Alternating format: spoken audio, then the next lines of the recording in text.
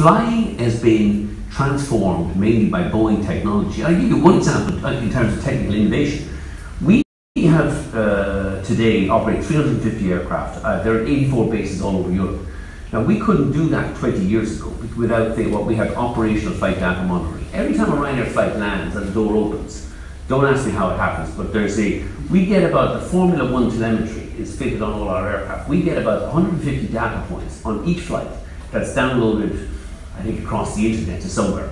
And we can tell the speed that aircraft flew at, the altitude, the takeoff altitude, the landing. We have about 150 metrics, which is critical to our safety because it means every pilot flying Ryanair knows we're watching you every single step of your journey. So you don't break our what we call SOPs, standard operating procedures, unless you're clear to the air traffic control wants you to move into some. But other than that, everybody is flying to the same, reasonably comfortable, reasonable speed so that we're minimizing fuel consumption, etc.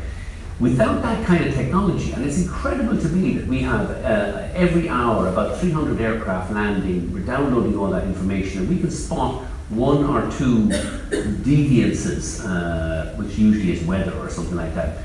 But that kind of technology didn't exist 20 years ago, and without that kind of technology, we couldn't base 300 aircraft across 84 planes, because frankly, the quality of the flying or the pilot's application of our standard operating procedures wouldn't be good enough. And it's that kind of technology, it's that kind of thing that Boeing are developing that makes flying not just cheaper, but fundamentally far, far safer than it ever was before.